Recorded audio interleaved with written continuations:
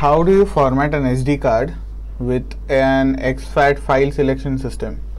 Let's talk about it. So first of all, what you want to do is connect the SD card to the Windows PC or laptop, whatever you have. So you can do that via an SD card reader or an SD card slot if you have that on your laptop.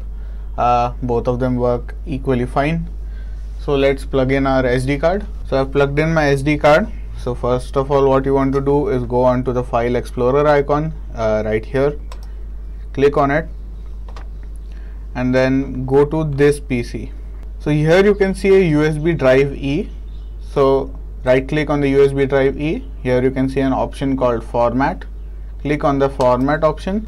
Once you've clicked on the format option, here you can see capacity of the SD card.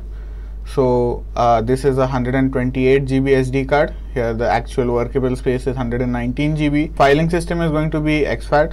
Allocation size, let it be what it is. So that is 128 kilobytes. And here we are going to do a quick format for now. If you don't want to do a quick format, you can just deselect this option and then you can press start.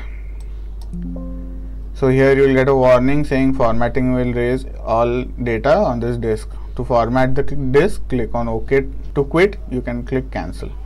So we are going to press OK, and here you can see format is complete. Let's press OK, and then you can, so here again the format option is still open. So we have already formatted our SD card. So we are going to go ahead and press close. So once you click close, so the reason why the SD card was formatted so quickly is because I didn't have much data on it. So if you have some data on it, it might take a few seconds, but it won't take longer than that unless you have deselected the quick format option. But here if I go on to the USB drive E, here you can see the folder is empty. So the entire drive is empty. There is not a single file present on it. So yeah, that's how you format an SD card. If you like this video, like, share and subscribe. See you in the next one.